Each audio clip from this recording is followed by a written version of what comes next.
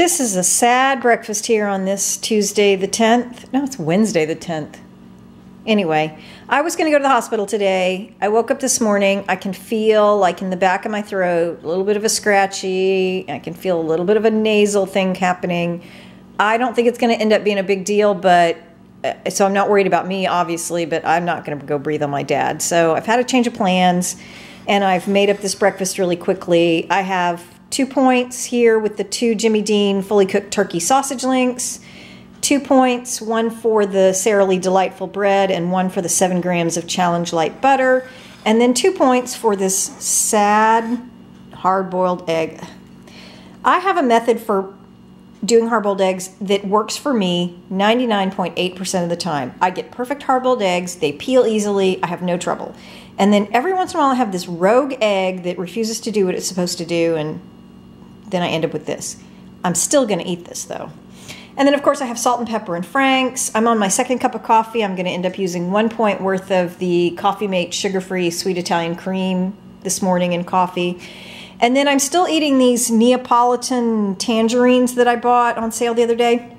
They're really quite tasty, but they are very hard to peel. So I have a knife on my plate. I'm going to see if I can try something a little bit different so I can finish out this bag. I don't think I'm going to buy them again just because I hate having things that are hard to eat. So 7-point breakfast here. I'm going to go work. Bye.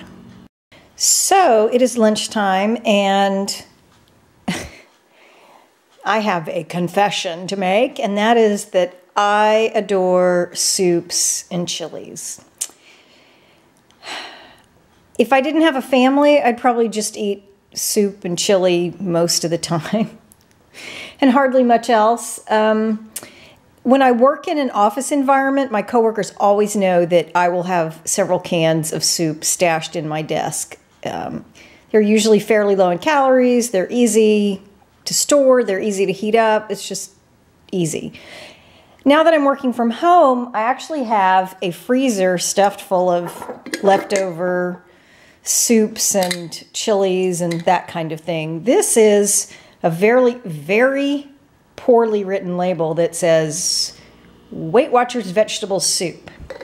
So, and here's the confession. Despite the fact that I have minestrone soup going in the crock pot, I'm going to have this bowl of Weight Watchers vegetable soup for lunch. And part of that is because I meant to make this yesterday, as you probably saw from the video. This still has 2.5 hours left before I even add in the spinach and the pasta, and then it has another 2 hours after that. So boo for no minestrone till later, but yay for soup now.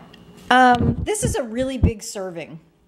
I'm fairly certain that Weight Watchers did not intend for me to count this as 0. I'm going to count this as 2 points just to be real.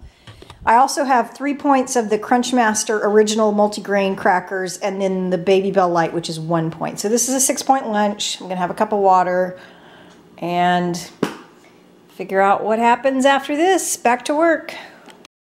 Hey everyone, having a 3-point snack. This is a Dannon Light and Fit Greek vanilla yogurt for 2 points, and I have 1 point worth of Fiber One's original cereal, that's 10 grams, and then underneath there's some blueberries and some strawberries. So here's my 3-point snack. I also have a cup of sweet orange spice loose tea brewing in the other room, so I'm gonna get back to work and eat up.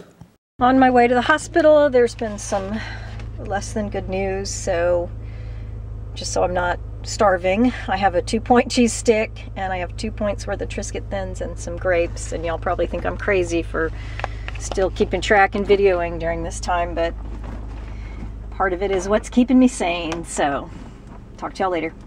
I apologize in advance for my voice. I am sick yet again. Wednesday was a really tough day at the hospital. There's been some kind of bad news, and I came home really late, about 9:30. I had the crock pot minestrone soup already ready to go, so I had a bowl of that for 4 points. I had 7 whole wheat Ritz for 3 points, and then I had an unsweetened applesauce for 0 points.